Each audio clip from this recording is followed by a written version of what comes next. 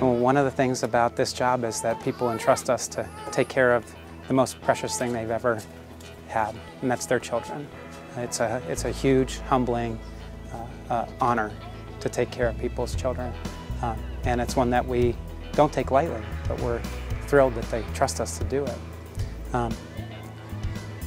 When you do that, you have a certain obligation to that family because of the trust that they placed in you, and we take that very seriously. Fortunately, our outcomes are good enough that we can be very, very optimistic on a day-to-day basis about how our babies are going to do. Today, our survival is approaching 90% for these babies, and that's all babies less than 27 weeks of gestation. Even a few years ago, it was less than 80%, and in many institutions, it's less than 50%. We never celebrate when you realize that we are not yet at the state where we can save everybody. We can never be satisfied with what we're currently doing. We think we do it as well as or better than everybody else in the country. But that's still not perfect.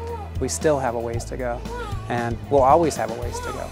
If we do great with 24-weekers and 23-weekers this year, next year we got to do great with 22-weekers, and the year after that, 21-weekers, because people are losing those babies all the time. And so our duty is never to be satisfied. Our duty is to keep getting better.